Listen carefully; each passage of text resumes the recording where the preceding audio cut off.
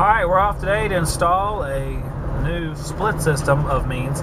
It's a heat pump, Heil N4H3, which is their entry-level heat pump, with a manufactured home coil, because this is going against electric furnace in a double wide. So just driving up there, Wilmington, North Carolina, and we'll get onto it. Alright, what we have here is a Coleman electric furnace, 11 kW. Right down there. 11 kW electric furnace. You can match it up with a variety of outdoor units. What we're going to do here is match it up with a 3-ton Heil outdoor heat pump. So we have heat pump heat, and basically using the strips like heat pump would use for their supplementary heat strips, just the same way. Old copper lines are coming out, all the drains are coming out. It's all going to be replaced. We're about to put a new coil in. It's a Heil N coil. So let's get on now. Alright, we have our indoor section. Bolt-on line set. Brazed in TXV, already brazed in. Tube already mounted. We got our 3-ton evaporator coil. Well, evaporator / condenser coil, since it's a heat pump. There we are, a little N coil. Oh, here's our brand new Heil 3-ton heat pump. N4H336. 13 SEER, entry level, 410A. See there? You can tell. You can see the carrier influence there with the plate. E1145, 2011, 45th week. And look at that. That is a dryer that comes with it. Somebody wised up. So that's perfect. Alright. Well, now that you've seen it, I'm going to go ahead and install it. Well, the new Heil looks great up there. You're about to put the line set down underneath the trailer here. It only runs about 10 foot and turns up. What doesn't look good is the sky. She looks angry. That's not good, because I have to do a lot of work outside. Keep your fingers crossed. Okay, we got the brazing all set up. Got the copper lines fitted up. Try to bend a little 45s in there. Got the dryer mounted. And you see the pistons right here for the outdoor unit. What I did was loosen up that, and I'm going to send the nitrogen in through here. It's going to pass inside to the indoor evaporator, push back the TXV, run around here and go out there. So we can go ahead and braze up, and then I can tighten it up when we're done. That way we have no deposits in the system. We have a nice clean line set. Alright, we got pressure on it. About 215 pounds is held for about 20 minutes or so. So I'm pretty happy with that. I got to insulate that line and figure out what that noise is.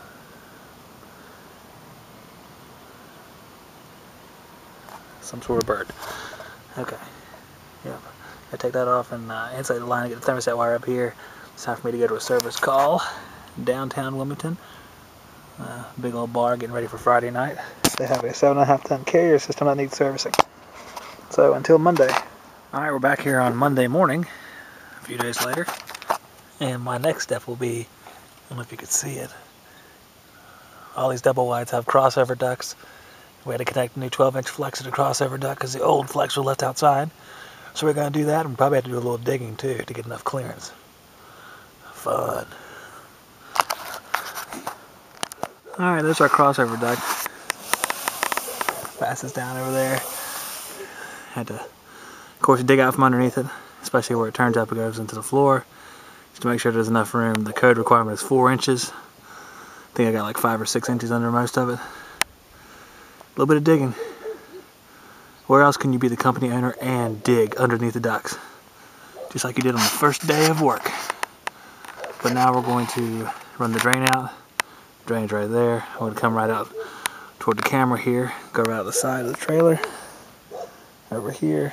Kind of set it temporarily until they get the underpinning. And then I'll be going to fish a new thermostat wire because I had 18.2. And we're going to run 18.8.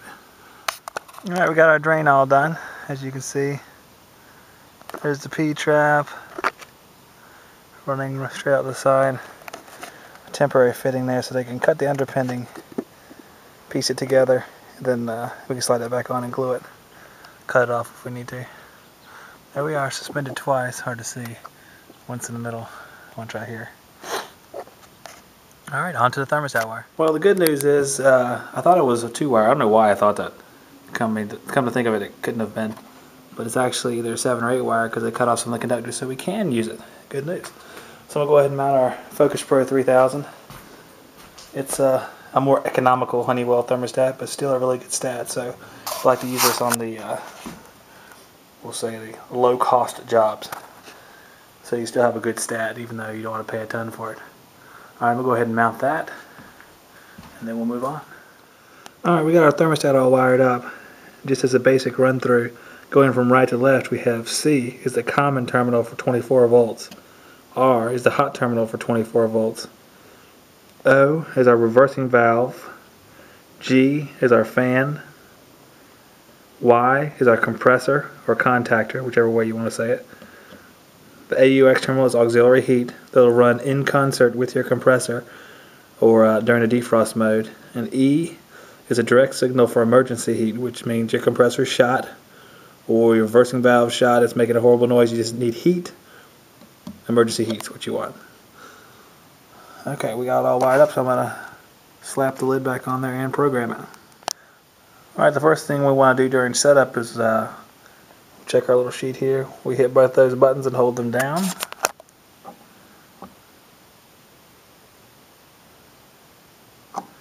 Alright, we go to number 6. Number 6 says auxiliary heat cycle. So we'll go with electric furnaces with 9. Oops. Dag on it.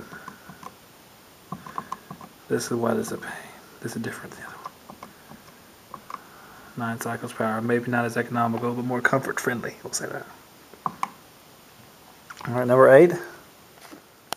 Alright, number 8 is emergency heat cycle rate.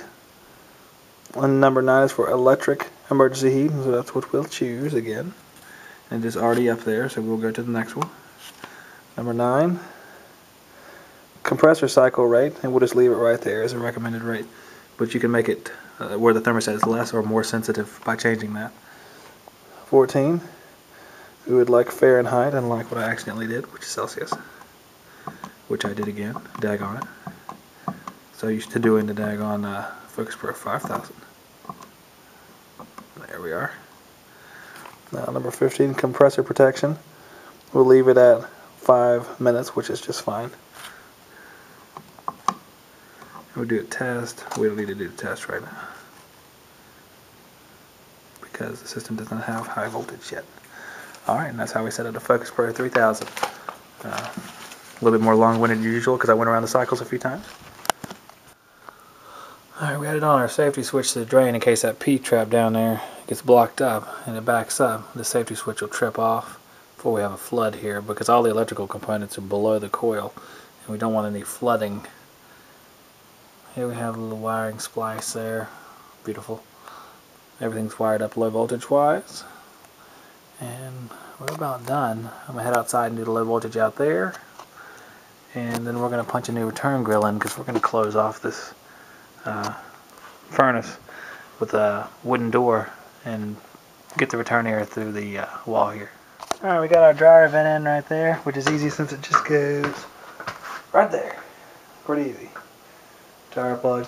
I installed a new 30x20 filter grill. We're going to box this off. Right now it's sitting open, but we're going to box it off, create a door, and make that area behind there into a plenum so we can pull air right there because there's so many cracks around these furnaces. Even though we're using that back area as a plenum, I think it's still tighter than using the furnace itself. So that's about it. Everything's all done here. Unit sitting back here, good looking unit. And that's it for today. I think I'm going to take the rest of the day off.